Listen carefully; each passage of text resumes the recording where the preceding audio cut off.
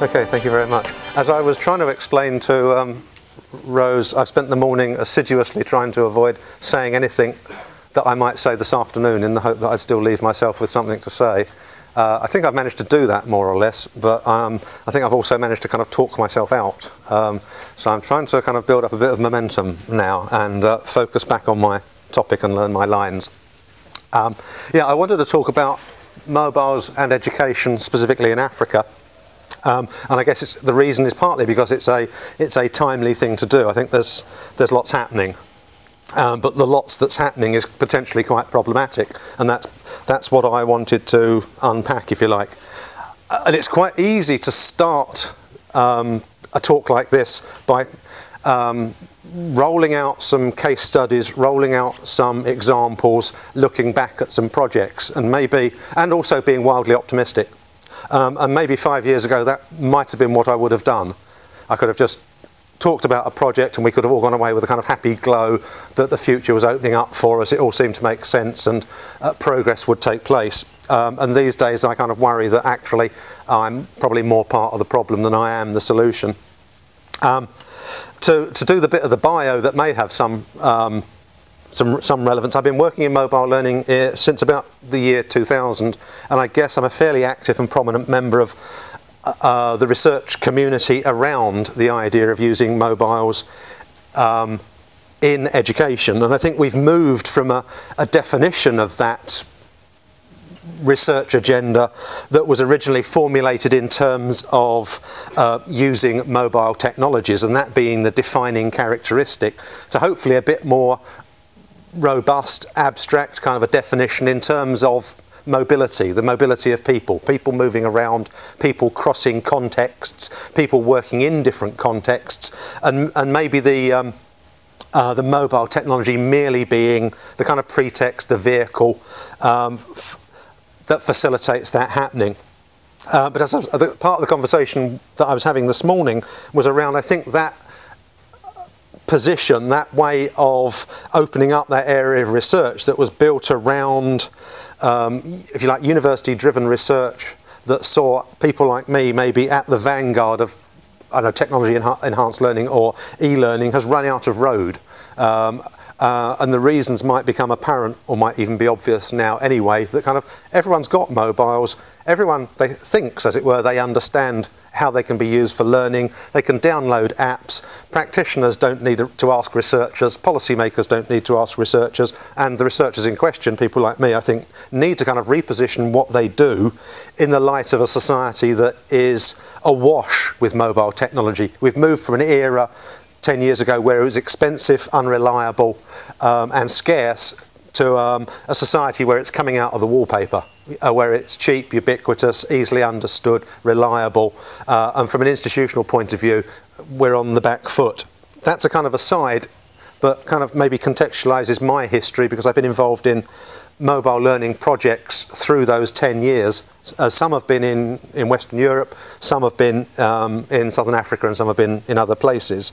But I think the whole of that history is now kind of problematic, or maybe pointless, who knows. But throughout that goes the notion that mobile technologies, because of their coverage, because of all sorts of reasons, can take learning into to individuals, communities, people, regions that were previously inaccessible to other educational interventions. And were this a talk about mobile learning per se, then I suppose I'd then flesh it out a bit by saying I don't just mean places where the infrastructure is poor, or where there are issues of distance or sparsity in the geometric or geographical sense, but actually also where there is social distance, if you like, or economic distance, where we're working with what we'd call in the UK non-traditional learners, people who have no experience of learning or of higher education in their street or in their family, and where mobiles are an accessible and familiar medium that allow us to create a connection with them. Or maybe projects with the homeless or travellers, you know, again, where it's not quite just an infrastructural problem, but actually it's a social problem. They might be intimidated or unfamiliar with the institutions of learning, and mobile devices have allowed us to cross that barrier. And as I say, were it a talk about mobile learning per se, then I'd kind of go down that route and explain how I think we've achieved something, but maybe not as much as we'd liked. But you can easily see how much of that kind of argument translates into much of a developing world or an African context. And my point and my worry is that learning with mobiles in Africa is assumed to be more or less a no-brainer. And you can quite easily see why. In many parts of Africa, the infrastructure, the broadband, mains electricity are largely absent. There are all of those kind of negative features. And on the other hand, there is, certainly in some parts of Africa, very good coverage, near universal ownership, a great deal of acceptance of mobiles. Compared to Western Europe, you know, where someone with a computing degree can go into a computing company. In many parts of Africa, for example, Kenya, if you've got a computing degree, you either go to America or you go to the UK or you work in some way or another with mobile phone technology. And I think the mobile phone economy occupies a lot more kind of dynamic, vivacious space compared to the developed world, Western Europe, for example, or Finland, where everyone already owns 3 phones. And the corollary of that in some way is actually that the networks can see massive opportunities in the global south. They talk in terms of their next billion subscribers. And for them possibly, or for publishers, learning with mobiles, education is potentially added value to their offering. It's something they can bolt alongside all of the other things they might take to their customers, and it can maybe provide a more kind of socially responsible face to their business portfolio. So as I say, it ought to be. It looks like it's a no-brainer. It's what we should be doing if we want to use technology to enhance learning and education in many parts of Africa and many parts of the developing world. And there's actually, I don't know how many of my slides are culturally specific, but if anyone wants, I can kind of do cultural subtitles if you like. This is a reference to a Danish king in England who thought by royal diktat he could tell the tide not to come in. Okay. Okay, and there's perceived to be a kind of inevitability around some of this that I think buys into the idea of progress and maybe technological determinism. The technology's there, the market's there, it's going to happen. There's an inevitability about it, and you can't turn it back. His name was Canute, by the way. And okay, that point of view, that position was true a year ago, 3 years ago, 5 years ago. What's been changing, in my view, has been an awareness or a perception amongst some big players about the fact that this particular idea, its time has come.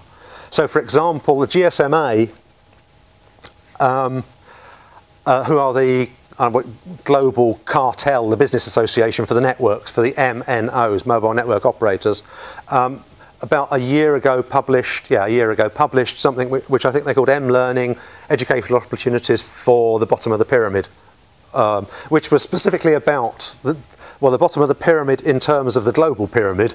So it wasn't about the bottom of the UK pyramid, the homeless or the marginalised or the disenfranchised in particular. It was specifically about the global south. And apparently if you point out that actually people with mobile phones are not the bottom of the pyramid, it's the ones without the mobile phones that are the bottom of the pyramid, that's considered bad manners. You're not supposed to point that out, that there are actually still people who can't afford mobile phones.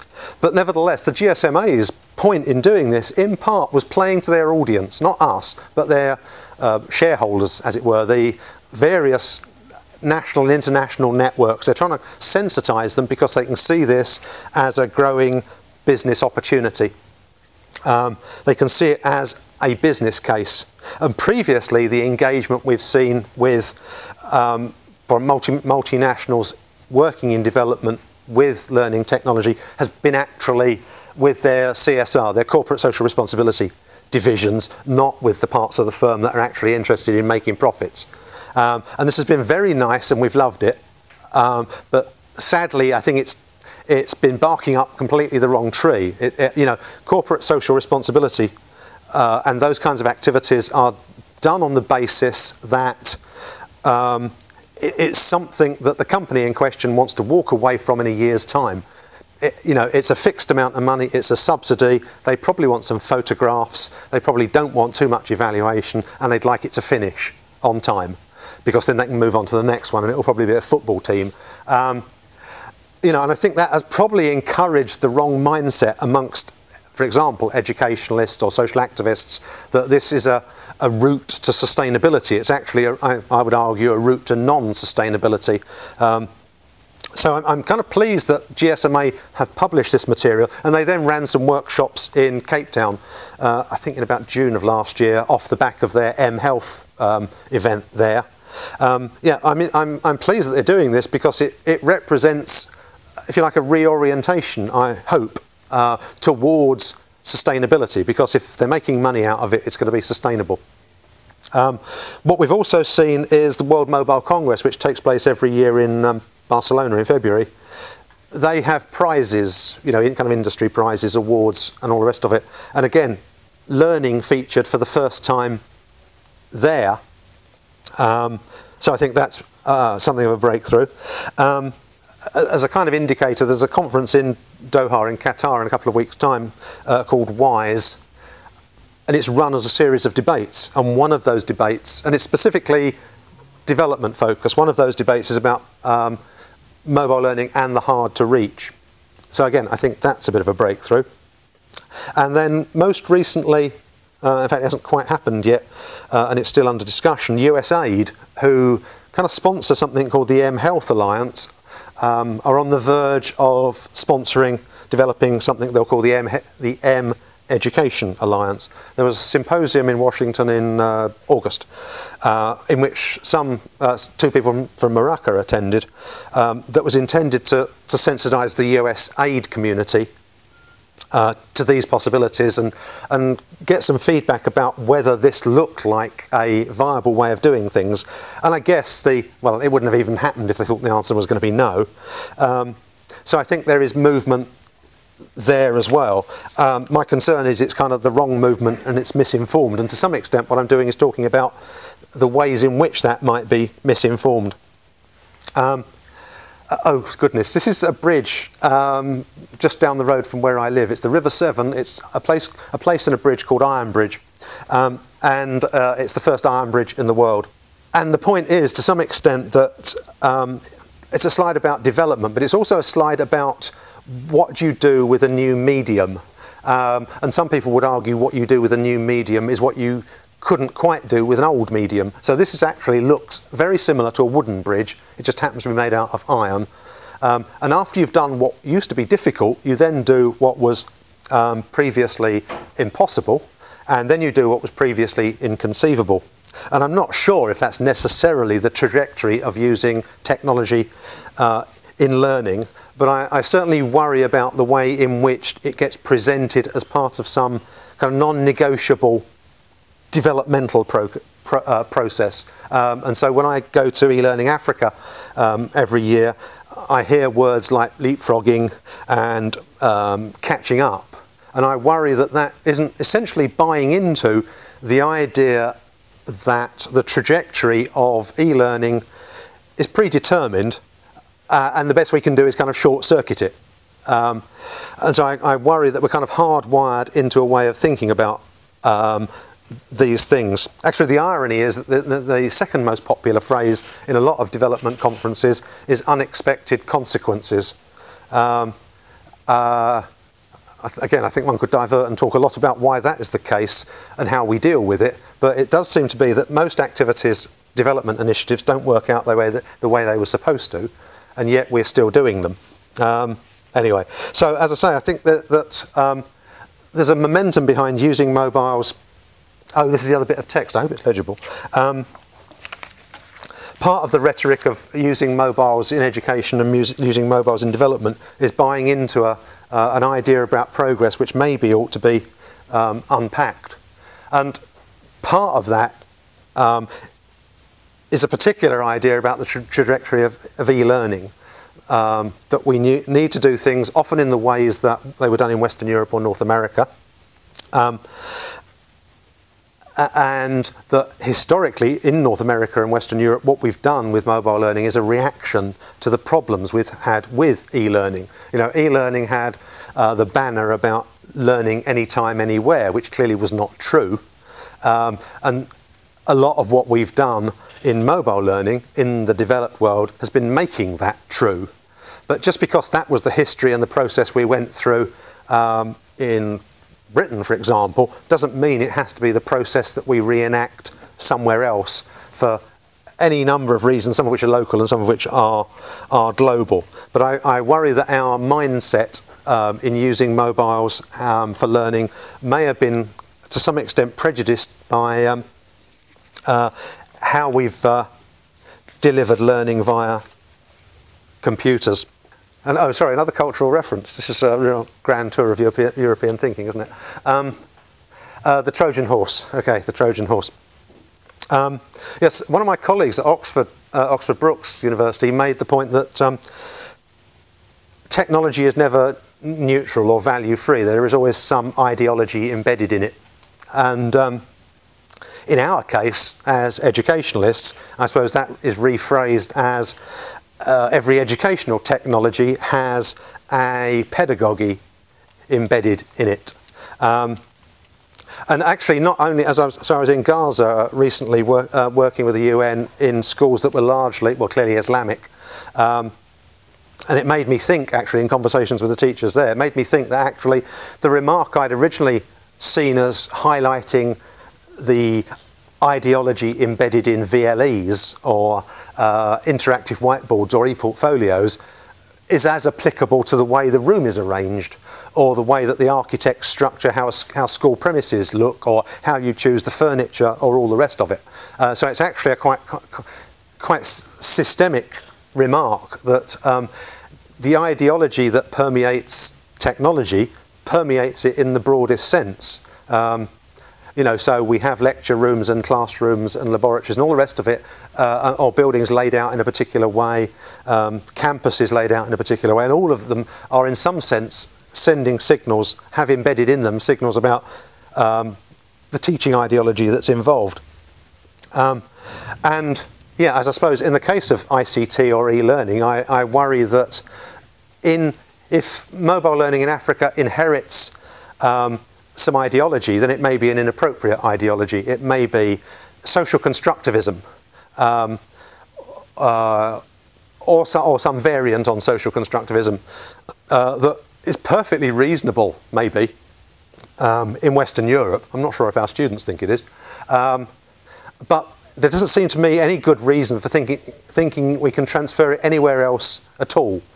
So if one of the problems with technology-enhanced learning in Africa is perceived to be infrastructure or the physical stuff, I worry if that gets too much attention.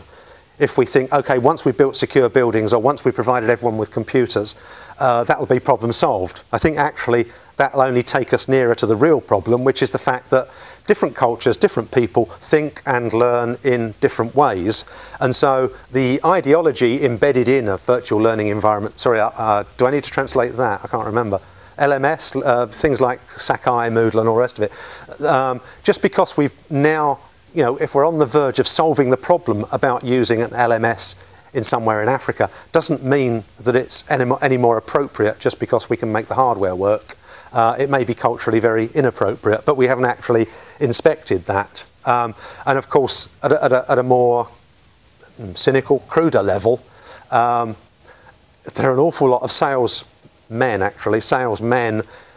from large American corporations selling all sorts of educational software from North America, from Northern Europe, and clearly presenting it as the solution to educational problems. And it is. It worked in Western Europe, so why isn't it going to work here?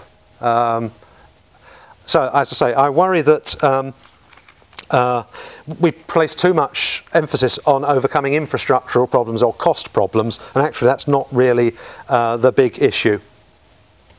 Oh, this is a slide from Jonathan Donner, if anyone knows him, who's now living in Cape Town, who works for Microsoft. And it was taken outside his office in Bangalore, when he worked in Bangalore. And it illustrates the example of missed calls. Now, sorry, in South Africa you call them a please call me, don't you, I think?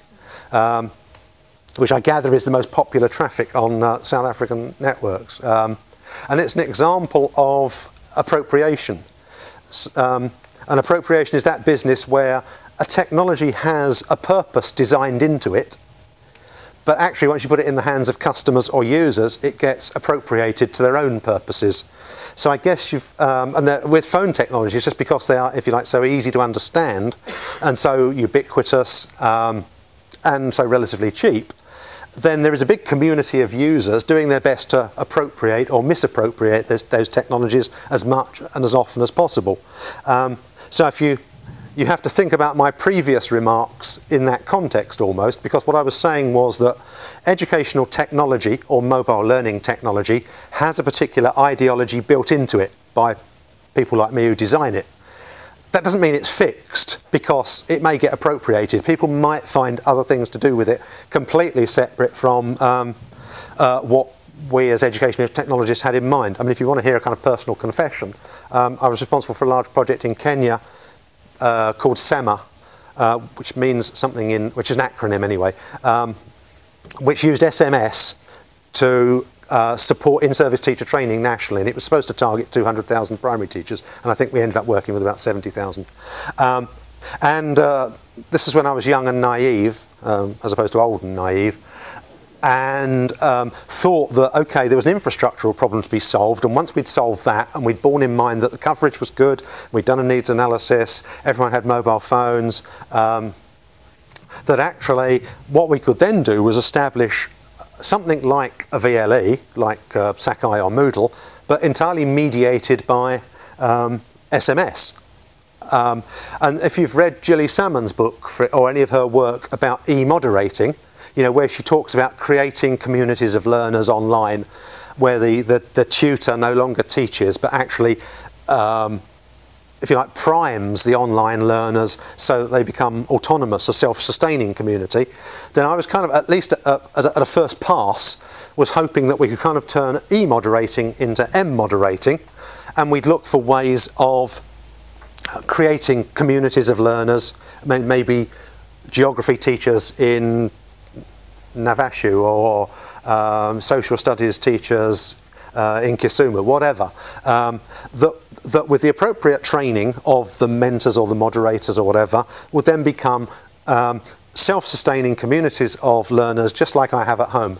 And it was a complete, utter failure, he said off camera. What we did was create the largest chat room in the world for Kenyan primary school teachers to talk about the World Cup football results. You know, and I have goodness knows how many megabytes of traffic from this system, which are about social events, about sports days. If any of the messages were off message, I mean, all the messages were off message pretty much. They were not about the school empowerment programme, they were about just about everything else. Curiously, they were even about the project itself. They would say, oh, the English consultant is coming around tomorrow, smarten up. Say you've been using the system. Yeah, and I guess one way of looking, I mean, I'm sure there are lots of kind of incidental factors, but one of them I would kind of retrospectively read into it is that it was an attempt to impose an alien pedagogy into a culture for which it was alien, and unsurprisingly it didn't work. And I think I kind of got some corroboration because I've done it in the UK and it pretty much did work. You can do it. I mean, you've got to just bear in mind these are different devices, they're not computers, the affordances and the sociology is different, but there is the germ of an idea there, he said, hoping for vindication. Yeah, so my argument is that we can't just port or parachute in pedagogy onto cultures for which it's alien. And this is one of George Bush's favourite countries, it's Africa. One of the other concerns I had that's kind of related to the last one is the fact that if you look at UNESCO's statistics, it's probably not what people do very often, you'll find that of, I think it's Africa's 400 languages, 200 of them are at risk. They're on the verge of extinction.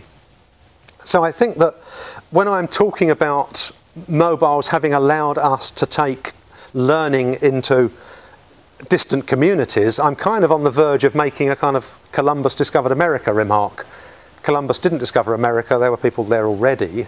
And when I'm talking about taking learning into distant communities, I am actually talking about taking our learning into distant communities. And they may be, in some cases, just too fragile to withstand that. I saw someone in an interview yesterday talking about taking a sip of the fire hose. That's not a bad metaphor for what I'm talking about. You know, I'm talking about connecting small communities with their culture, and with that I mean also their epistemology. How they learn stuff, what they learn, how they prove they've learned it, what it is they value learning and what they can't be bothered to learn. All of those things are local and specific to a culture. And all of a sudden we're talking about connecting them to the information superhighway where they could quite easily end up as roadkill. So I think this is not ethically straightforward. It's not ethically straightforward in the sense that there's a kind of ecological argument saying this is a really bad idea, we could wipe out a community or a culture. But on the other hand, we could also deny them access to the global knowledge economy, to national educational opportunities, to all sorts of things. And I can frame the problem like that. My next problem, having portrayed it as an ethical one, is how do I move forward? Because if I kind of sign up to the idea that we could move forward, we could do something with these communities, I need informed consent. But I'm not quite sure how you reconcile informed consent with blissful ignorance. Okay, that's your homework. So as I say, mobiles and learning in Africa I don't think is straightforward. Oh goodness. This is Stephen Fry, who's one of the UK's national treasures, and ought to be Prime Minister if Michael Palin wasn't first in the queue.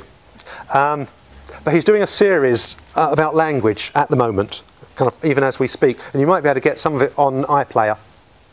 And he's talking about language, yeah? Its evolution, its uses, its nuances, its text and its subtext, and it's brilliant. So yeah, do try and download it from an iPlayer. But he talks about his view, which I guess chimes in with mine, that language and communal identity are almost synonymous. That our language is the people we are, our language is the community we are, and therefore, you know, you threaten one and you threaten the other. Oh, he also says the third part of identity is food, okay? Not on the basis that we are what we eat, but something similar. So yeah, there's different ways of looking at this, but I think all of them are can be relatively problematic. And this is a school in the Gaza Strip where I was about a fortnight ago. We were talking about using Facebook. Ah, there you are. Okay, this is the corollary. The teacher's not in here, but he uses Facebook for engaging with his students, and it kind of puts him on the line. They're also using messaging. So the Inset is a messaging system in Arabic that they buy for use within the schools. And I was exploring how they might use those technologies as a part of the UN's educational reform strategy. But you then find out that some of the teachers and some of the heads and some of the UN authorities have received death threats because this is regarded as non-Islamic education. It's undermining their values. You know, so on the one hand, I'm talking about portraying what we do as taking our learning, our culture, into vulnerable communities. There's also the problem we might be taking it into ones that aren't vulnerable and might fight back. So this is difficult. And there's also some work, for example, with Australian Aborigines, which again is in this, you know, again, it's very easy to see them as a disenfranchised underclass, separated from educational opportunities, but also with a vulnerable culture that, again, connecting to corporate, global learning, or even to what some people call the power languages, English, French, Arabic. It could jeopardize their culture. I think the corollary, or the converse of the Trojan horse image actually is, this is a picture of a cargo cult. Again, I'm not sure if you're familiar with cargo cults, but they were a phenomenon documented in the Pacific in the closing days of the Second World War, where American forces would land. This was kind of fighting their way from island to island. American forces would land to communities that hadn't seen white men before, and these white men would build huts, and then they would then put up this metal thing and put a table up inside the hut, and then put a metal box on it, and they would talk into the metal box, and if they talked long enough, this big silver bird would come out of the sky, the front would open up, and out would come cargo. And I think actually it was called a cargo cult because as soon as the Americans left, the natives did the same thing. They built a hut, they put a box on it, they put it on a table, they talked into it, and they sat there waiting for cargo. But well, unsurprisingly, it didn't happen. But I'm not sure if in many cultures, meaning the UK as much as anywhere else is, using computers in education is a cargo cult. That actually we go through the motions, we don't understand what's going on, we buy this stuff, and then we expect educational results to happen. And I think there are all sorts of expectations that come along with computers in education or mobiles in education. It might just be a cargo cult. We might have got the wrong end of the stick. It might be nothing to do with the technology, for example. So that if you put the Trojan horse and the cargo cult side by side, you've got kind of inappropriate expectations put there by the sender and inappropriate expectations imposed on it by the recipient. Another metaphor.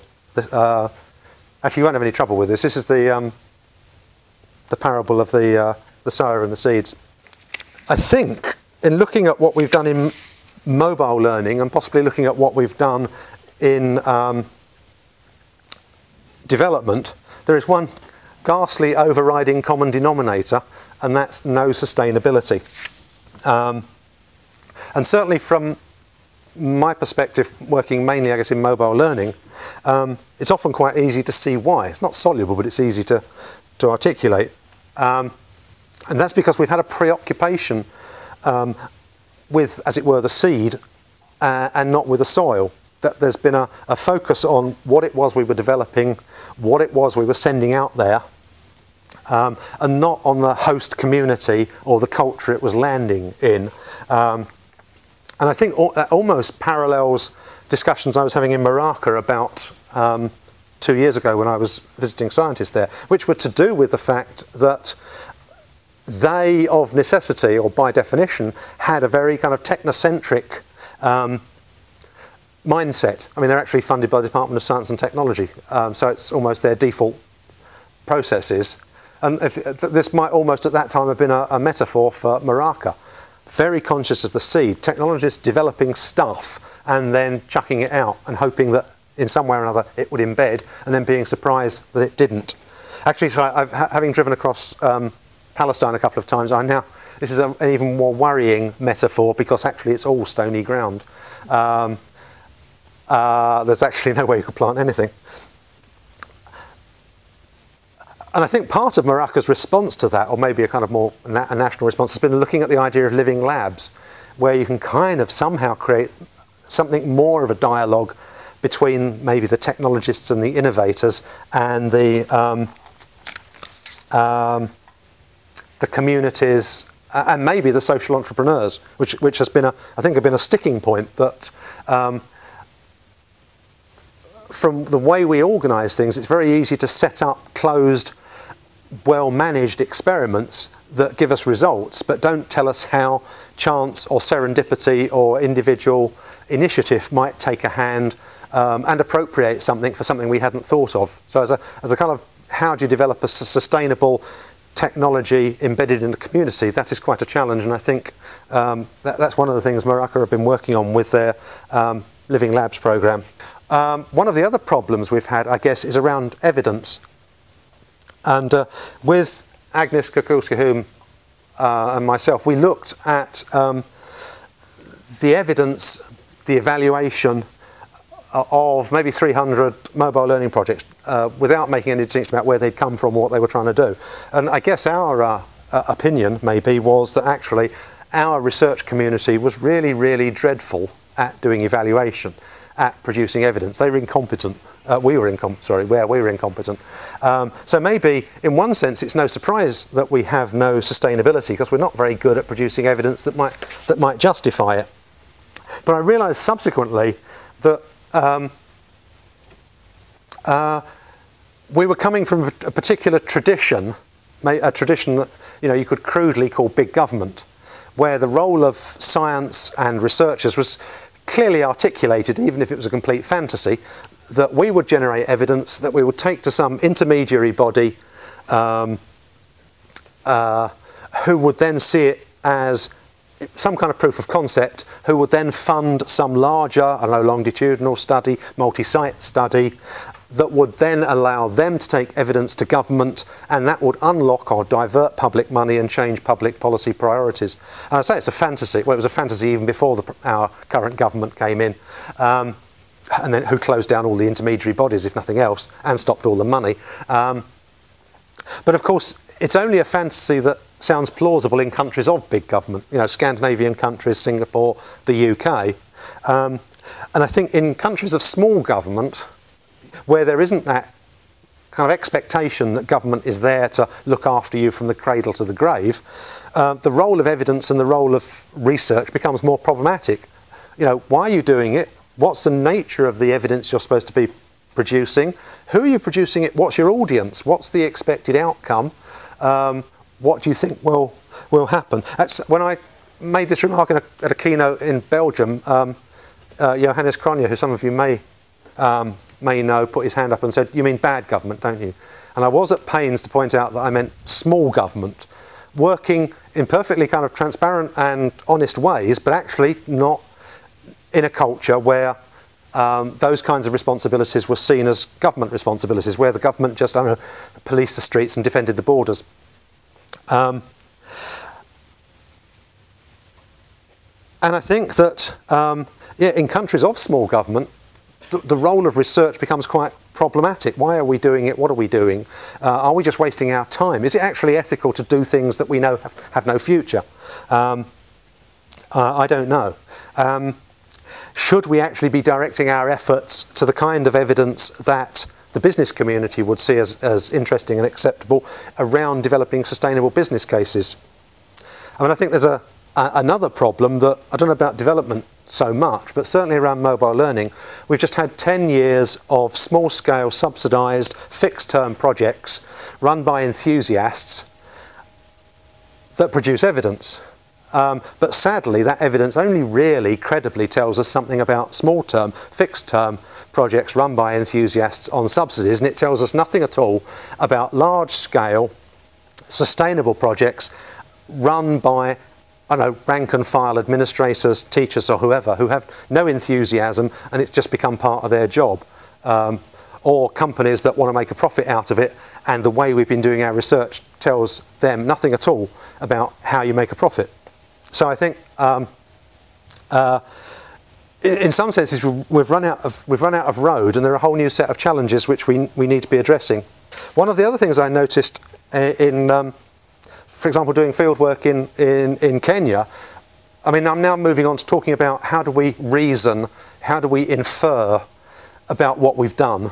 And I noticed, I think because I was in a team that was a technology person, an educationalist, or maybe a teacher or a teacher trainer, and a policy person, that we'd go into a school and the outcomes would be good or the outcomes would be bad, and then we'd have a conversation about it. And the technologist would attribute the success or failure to the technology.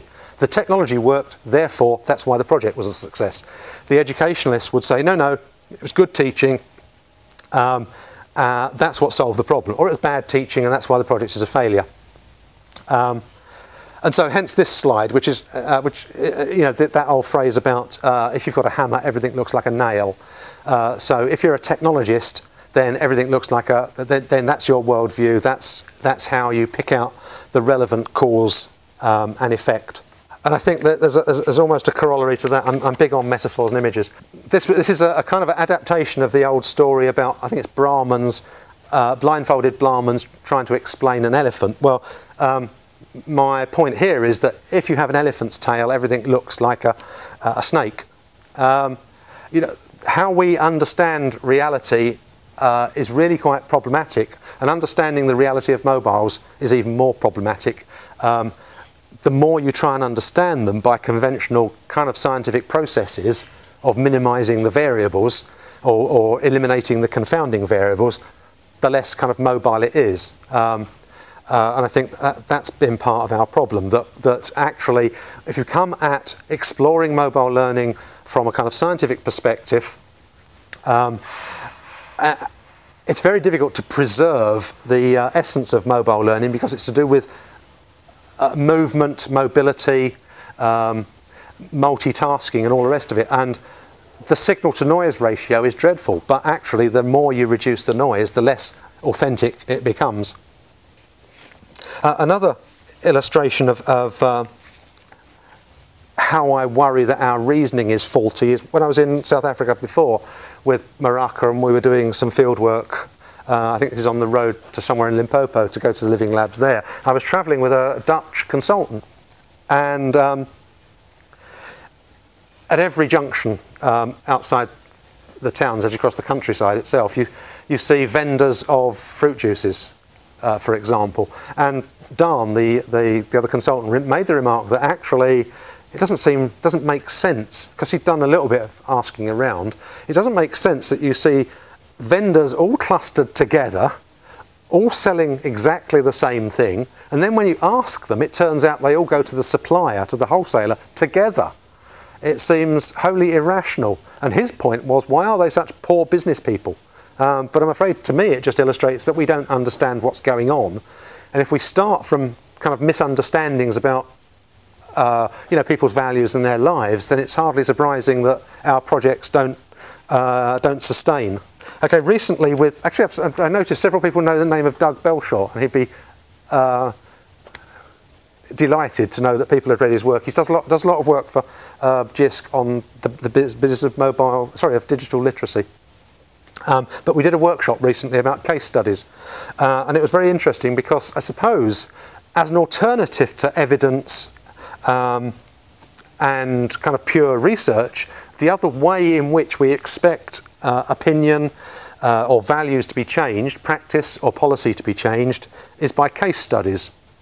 And there's the kind of happy notion that various bodies, who might be agencies, who might be publishers, they publish these things in as a kind of flat, neutral, objective depiction of what happened. That here is 6 case studies, 12 case studies, whatever it is, and you're going to read them and you're going to learn something from them, and it will alter your practice and it will change policy. And what we were trying to do with a group of people was unpack what was going on, both in an individual case study and then in a selection of them. You know, and the first thing when you look at case studies built around initiatives or projects is, of course, no one ever fails. There are no accounts of failure. But secondly, you know, there's a whole business about how does editing and presenting and managing and organising what is being said in a very concise form capture enough of the context for you to actually even port what they're saying into your context, let alone scale it up, heaven forbid. And that was quite illuminating. And there are a whole lot of issues when you read something, an account of a project, where there is clearly stuff that wasn't worth mentioning or was taken for granted, that didn't make it into the headlines, that could have been crucial. So, you know, I worry about how we learn from evidence and how we reason about what we've been doing. And I think clearly the worst example is just this more or less complete absence of failure. And having worked in funded projects, in some senses you can see how that happens. Many projects are doomed to success. People's reputations, their funding, Their careers are on the line. There is a momentum behind things. You know, you can almost write the final report on the basis of having read the project proposal. There is no longer much room for messing up. But yet we're supposed to reason about that. And I think it's, you know, again, it accounts for why it is so difficult to sustain if what we're trying to build on is such shaky foundations and such shaky evidence. This is an arbitrary set of images, and that's the whole point. It's an arbitrary set of images. When we look at case studies, actually there might have been something subconscious going on when I chose these. So I'd rather you didn't kind of psychoanalyse me on the basis of this unconscious choice. Actually, I don't even know what some of them are. Is that a pomegranate on the top? Oh, so it was unconscious almost. What we're doing when we're presented with a case study or even a conference, and I made this remark about the USAID symposium recently, we're being presented with a number of instances and we're being encouraged to join up the dots and take away what we've figured out. And apart from anything else, there are some non-dots missing, all the failed projects that didn't get written up. And clearly it's only, in this case, 1, 2, 3, 5 dots. I mean, it's like the Greeks looking at the night sky and joining up the dots and getting Hercules. Sorry, that the Greeks did, other cultures obviously wouldn't. Which is interesting in itself. It's culturally dependent. You know, different cultures will join up the dots in different ways. But how you then, as I say, make inferences, generalizations, abstractions from such a limited number of instances is really problematic. What's the takeaway? I don't know. Well, unless you've read my subconscious and you can figure out what the takeaway is. So I think, yeah, there are a number of reasons, endless, you know, that you'll see a catalogue of reasons developing now about why what seemed to be a no-brainer about using mobiles to deliver learning in Africa is not going to be as easy as we thought. It's not a no-brainer after all. It's too much of a brainer, really. Another reason, actually, why we have trouble reasoning, I think, about how to use mobiles in learning is it's just an artifact that actually all of the research pretty much has been with devices that were bought and supplied by the project. That's partly handy because you can write hardware into the project budget and you come away owning 30 devices at the end of the project. But it's also argued to be methodologically more satisfactory because you've removed one of the confounding variables. Because if you just let anyone use whatever device they like, your results would be really all over the place, because that would be a confounding variable. But of course, you're never ever going to get a mobile learning project, least of all any project that's gone to any kind of scale, where you can afford year on year on year to buy the gadgets. And certainly in the UK, the argument is moving in favour of using the learner's own devices because we can't afford to do anything else. And clearly that's an argument which would play in many parts of the world, including much of Africa, that we can't afford sustainable mobile learning if we think we're going to have to procure and provide the devices. We're going to have to use their devices. So any of the evidence we've collected over the last 10 years is completely irrelevant. I think one of the other things that's been happening kind of in the development community is you kind of get haunted by headline examples from slightly adjacent fields. This is an example from M-Pesa. You know, it's a runaway success. Everyone in Kenya is using it. It's micro banking. It's taking banking to the unbanked. It's getting to the bottom of the pyramid almost. Why can't you do that in education? You know, it's easy. They've done it. I think we're kind of haunted by that. But again, it's being haunted by potentially faulty reason. What is it exactly we're supposed to learn from M-Pesa? What should we be copying?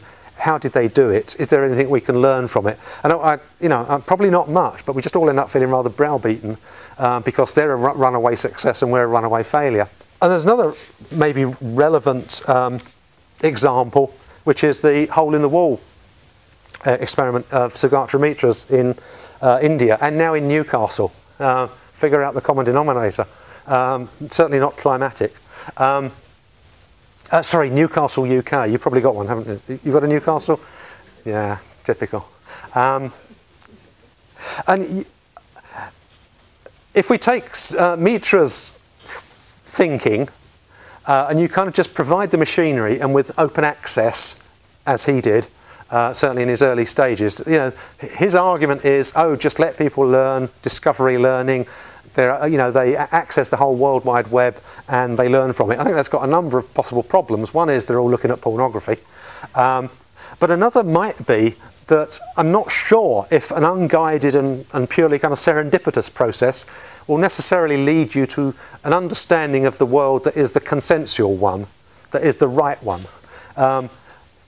Because again, you're just kind of following your curiosity. You're going to, if you like, a number of dots, and you might end up deciding the universe is geocentric, not heliocentric. You know, there's not much. If you look at the 16th century, there's not much evidential difference underpinning a geocentric universe and a heliocentric universe. It's just like them kind of looking at the night sky and deciding the universe is geocentric. It's not, well, to a first order of magnitude, it's not. But sorry, I'm just trying to make the point that I don't think you can necessarily assume that provide the hardware and the rest will take care of itself. It could go wildly, wildly wrong. And I think Morocco have a project in South Africa called Digital Doorway, which is an analogous kind of technology. It's not a hole in the wall, it's a plinth, which they proudly tell you has the world's most impact-proof keyboard. That says something about. And then a kind of quartz screen. To go back to the issue of sustainability, actually I gave a talk in Bremen about this, about sustainability, and someone tweeted, John Traxler just mentioned the elephant in the room, which I thought was wonderful. So I can't resist elephant titles any longer. This is the public toilets in Brighton, Brighton, UK. And it was built in the high, I was going to say high watermark, that's not a good phrase to use about toilets, is it? At the high watermark of Victorian capitalism, you know, free range, free enterprise, as it were. And I've used it as a metaphor for the potential for a sustainable learning using mobiles in, if you like, a small government context. Victorian England was small government, no argument. And I suppose what you had, the situation there was a number of the population who, to coin a phrase, wanted to spend a penny. Do I need to explain that cultural reference? I hope not. Okay, you had the population wanting to spend their pennies, and on the other hand, you had large companies who made things like bricks and porcelain and ceramics. Who are, as it were, analogous to the mobile phone networks or the publishers or whoever. There is no business case for a brick manufacturer building a public toilet. The diseconomies of scale would be prohibitive. They don't have the expertise, they don't have most of the components, they don't know how to reach their audience. But if there is a way of doing it, if there is a kind of virtuous ecology, then it's kind of the solution to our problems. Because, as I say, there is on the one hand a big, I was going to say audience, I'm not sure if that's the right word, but there is a large target population of people who want to spend a penny. And that might be true for learning as well. They don't have much money, but there's a lot of them. And on the other hand, you have specialised global corporations who do one thing or they do another. And if there was a way of bringing them together, and clearly you don't build one public toilet, you build thousands, millions, the more the better. Then you've kind of solved that problem about a sustainable ecology in a society where the government doesn't necessarily pick up much of the slack. I was first, my office used to be just over the road from this, by the way. That's partly why I've got the photograph. As an aside, the reason I originally had the photograph taken was because it was pointed out this was a metaphor for the whole British imperial project. At the top you had the clock, which was timekeeping, punctuality. In the middle you had the royal family. You can't see, but there's, I think that one's Prince Albert, Victoria and so on, which is hierarchy, stability. And then underground you had the toilets, which was cleanliness and hygiene. And that's what my empire stood for in those days.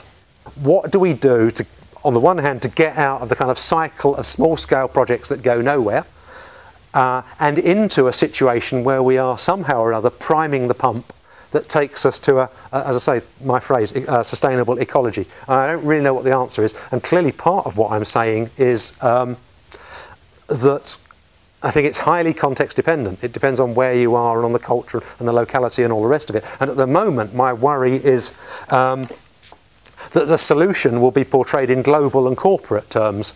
That actually what will get squeezed out in arriving at this economically viable scenario is actually communities and individuals. So I worry about, if you like, the tension between localised, which is the word they all want to use, and local. That localised means, well, in projects that I've been involved with, it means we take the teacups off the interface and we put coffee cups on. Or we take the red buses off and we put New York taxis on. That it kind of, I suppose, if I were being philosophical, I would say it's essentialist. It assumes there is some essential, stable idea about education, and all we need to do in order to transplant it into other cultures is just to scrape off the veneer and put the culturally appropriate veneer on top, and it's called localised. And I worry that if that's how we're going to succeed, it's not a very nice way to succeed, I don't think. And so I've also been looking for, are there spaces in which there might be room for local activity? And again, I'm looking for parallels, and I might be reasoning as badly as everyone else. So this is a reference to barefoot doctors. In Kenya, the state provides a given number of teachers per village based on census, or based on the headcount of kids, for example. But often the community then clubs together to pay for some extra teachers that work alongside the state-funded ones. So are barefoot doctors, is that the kind of image for where local activity would fit in? The community teachers in Kenya. In the UK, in the early 70s, many people were dissatisfied with the state education system, which they saw as a kind of education for political conformity, and started free schools, very much along the lines of Ivan Illich, for example, or Pablo Freire. So is there any hope? Is there examples we can draw on? Are there ways of inserting those kind of, if you like, social entrepreneurs into this ecology? I'm not convinced, we're on strong ground. I was at the ICTD conference in Qatar in 2009, I think, where Bill Gates gave one of the keynotes. And someone asked him about the role of social entrepreneurs. And he said, what? Well, he said it in American, obviously. And he had to have it explained to him. And I rather got the impression that where he's coming from, which is kind of understandable because he's been really successful coming from where he's come from, but there's a way of approaching stuff as problems to be solved, and problems to be solved by some technological magic bullet. We'll cure malaria, we'll move on. We'll cure HIV/AIDS, we'll move on, and it's going to be done by a technological intervention or a kind of problem-solving intervention, maybe, which takes us back to my image of the sower and the seed. Again, too much focus on, if you like, a kind of technocentric, a specific intervention that kind of ignores the culture. And I think there's stories about attempting to solve malaria in communities by giving local people mosquito nets, and then half or a third of them get used for fishing. And if you saw it from their point of view, well, it's actually, I either catch some fish or I starve, or I take my chances with malaria. Well, the starving is fairly certain and the malaria is probabilistic, so you can see why they do it, even from a kind of purely rational and Western perspective. Yeah, as I've said, this was taken in near the Kruger, and is one of the Maracas. Sorry, I don't think I ought to be saying Maraca, because I think the Living Labs network is slightly broader than them, but I think they host it and they look after it and they provide some of the infrastructure. I think that is potentially some way forward in which my image of social entrepreneurs and barefoot doctors might have some traction. But what I've also seen at the same time is in trying to develop appropriate learning on mobiles, the growth of new design methods, participative design or user-centered design, which is at first sight quite attractive because, again, the community, the users, the learners are engaged. But I think there are some challenges. I mean, one is that much of this stuff involves dialogue or discourse. And actually, where you've got, as it were, like talking to like, the dialogue is not so problematic. There are not issues about stuff that isn't worth mentioning and stuff that gets taken for granted because in a common culture, stuff that doesn't get mentioned is still understood. It's still intuited or implied. And so I think it works potentially quite well with a UK researcher working in the UK, where maybe a white middle class researcher working with white middle class kids, or better still, with people of the same age group. You know, it works well because the discourse is on a stable platform of understanding. If we're to use these kinds of methods where there is kind of big discrepancies, so for example, you know, someone from a South African university, you know, who is going to be middle class and well educated, working with community groups, there is a lot more space for stuff to slip through the gaps. Having said that, I think, you know, people are making progress, like Matthew Cam and John Canny in South India, for example, are finding ways of working with kids in schools or with intermediaries so that we're not playing Chinese whispers. You know, there are not messages getting garbled, you know, and where what they say differs from what we hear. But I also think there's another issue which kind of relates back to my slide from Gaza, which is actually many people, if you're trying to use user-centered design methods and participative development of educational software, there is the possibility that many of us who might see ourselves as progressive and liberal might encounter people in communities who are certainly not. And so there's a tension between what seems to be an education that's authentic to their experiences and their values and what we might see as progressive and participative. So again, kind of creating a kind of shared movement forward is, I think, quite challenging. Okay, a few closing remarks? Almost. Yeah, almost. Yeah, I'll be glad to know. A lot of what I'm talking about overlaps with the work of the M4D community, Mobiles for Development. And I suppose this is a bit of a plea, could they listen to us? Because I think there is a tendency in going to their conferences or listening to, reading what they write, to see using mobiles for learning in development context as somehow just the same as using it for healthcare or using it for governance or for jobs or for supporting small to medium-sized enterprises and so on.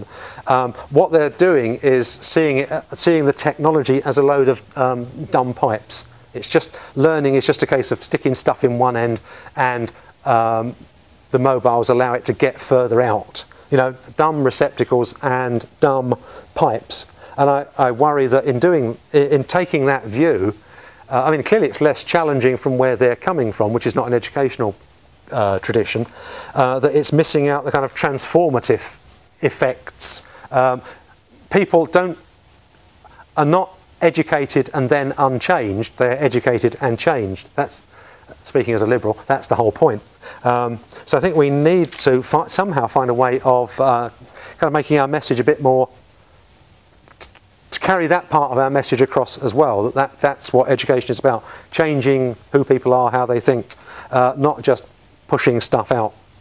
But I think actually not only do mobiles change the nature of education, and well, not only does education change people, but I think mobiles are changing education. And this is a reference to citizen journalism, which is the practice of people in the streets, the ordinary punter, taking pictures of news events as they unfold, putting them on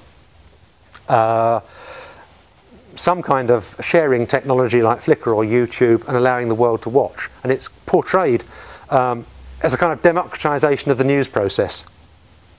Because it's allowing ordinary people to capture what's going on. It's not mediated by the BBC or the Ministry of Information or whatever, and it's allowing people access it. And I think this is a kind of reference to the fact that these technologies more than computers, allow people to generate ideas and images, to share them, to discuss them. And that's actually, and if you think about the words you might use about this kind of activity, generating ideas, opinions, images, information, sharing them, storing them, transmitting them, you're very much talking about what education is supposed to be about. Just that it's a kind of education that's outside the formal institutions, that's to some extent out of control, or the nature of the control is rather different. It's controlled by Flickr, maybe, rather than controlled by the Ministry of Education. So I think not only is education transformative, but education is being transformed by these media.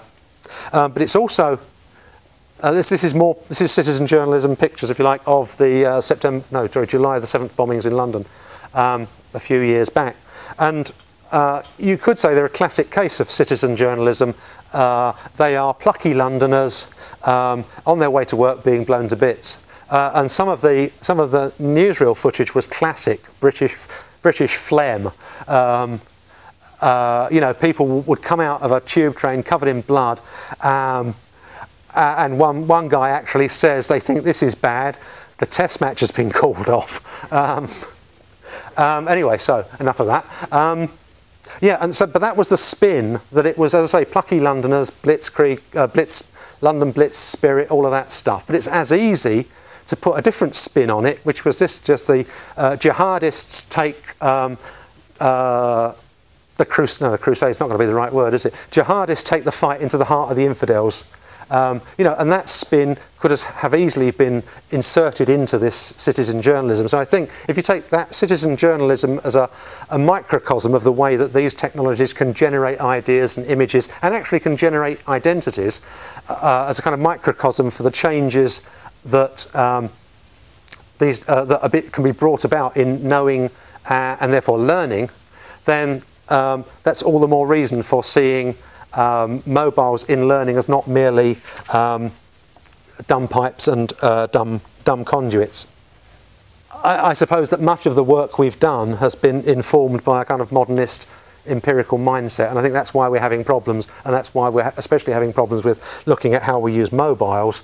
The whole business of mobiles in society, and therefore how they might support learning, and that's as true in Africa, anywhere in Africa as it is in Western Europe, is that we're having trouble capturing the essence of the thing, and that's partly maybe because we think there is an essence of the thing. It's actually enormously messy, and so that's yet another reason why I think we have trouble reasoning about it.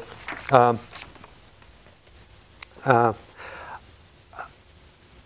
if you like, this is back to Bill Gates. You know, the notion that there is going to be a purely technological solution to the problem. There's going to be a silver bullet that will deal with the issue once and for all. But we haven't got any kind of competing metaphors. You know, I thought briefly about the idea of rich pictures and soft systems methodologies. You know, whether there is a way of using that in development contexts, as opposed to the kind of hegemony of this corporate technocentric way of looking at things. It'd be nice if there were. And finally, really finally? Yeah, I think finally. I think part of our problem has been, as I was saying, there is a kind of particularly modernist mindset that thinks there is a kind of empirical way of doing things. And I have argued elsewhere that I think this is getting us into trouble, that actually mobiles not only transform the nature of knowing and what we know, or they transform, if you like, epistemologies, but lots of other aspects of our societies, African ones as much as European ones. So I have looked at the notion of timekeeping and punctuality, the notions of space and place, locality, the notions of ethics and appropriate behaviour, and all of those are moving on. I mean, they are kind of fragmenting, they become more transient, more local, more partial. And again, if we're still trying to reason about what we're doing in the way that we did sometime shortly after the French Revolution, it's hardly surprising we're not very good at it, or it doesn't seem to work as well as it used to. And a particular kind of one postmodern thinker talks about meta-narratives, or grand narratives. You know, the idea that for 200 years we've thought in terms of some overarching kind of themes that history is going somewhere, and it's going somewhere good, and that let me see, that right and wrong are easy to differentiate, that cause and effect are easy to reason about, that science, education and technology are basically benign and will help us get to the sunny uplands of improved societies that much quicker. Those are the kind of meta-narratives or the grand narratives, you know, that Europeans have lived with the last 200 years. You know, they don't seem to have noticed, you know, the Holocaust or the atom bomb, which were clearly triumphs of science and organisation and engineering and empiricism. But development, I think, is also one of those meta-narratives, you know, some overarching theme that we inadvertently subscribe to, and I worry that lots of people in ministries and in education systems subscribe to that notion as well. So again, I think that is one of the problems we have with trying to reason about the place or the future of mobiles in education in Africa and elsewhere. So I'll stop there.